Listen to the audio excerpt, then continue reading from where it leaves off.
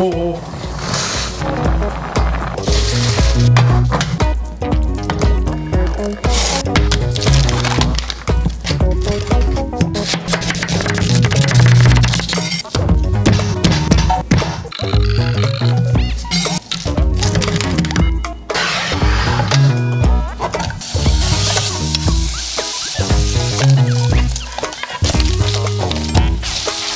와, 냄새. 잠깐만.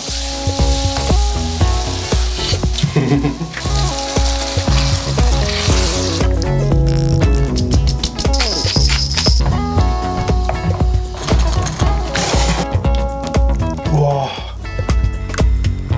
솔직히 이대로만 먹어도 끝나거든? 근데 칼로리가 좀 부족하지. 옥수수를 안 넣었네? 이게 있어야 진짜 맛있는데.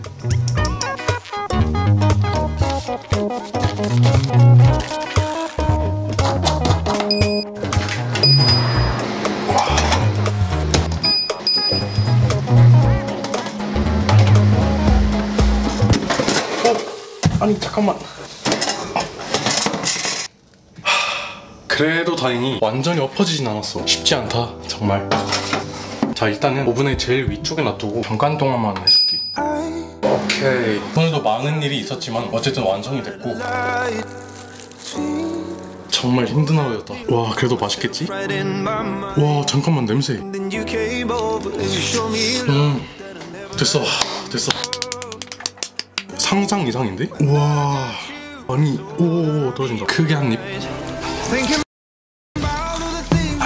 만들어 보니까 피자가 왜 비싼지 알겠다. 아니 근데 이게 더 맛있는데? 피자집 그 이상인데? 와. 아 진짜 행복하다. 새우를, 이거는 새우가 생명이야. 맛있는 마카로니. 아 진짜 한 입 한 입이 감동이다. 두꺼운 치즈로 덮여있는 이 파스타, 그 안에 들어있는 베이컨, 치즈는 뭐 말할 것도 없고 제일 위에 올라가 있는 소스, 하나같이 입안에서 자기 역할을 묵묵하게 해내고 있어. 이렇게 요리할 때 사용하는 큰 숟가락으로 개걸스럽게 퍽퍽 퍼먹어야 제맛이야 진짜. 여기서 한 가지 팁을 주자면, 나는 비주얼 때문에 새우꼬리를 같이 구웠는데 약간의 이물감이 있어. 여기 있는 재료들이 전부 다 부드러운데 새우꼬리의 식감이 좀 튀는 느낌? 오히려 좋아. 아니 왜 계속 맛있지?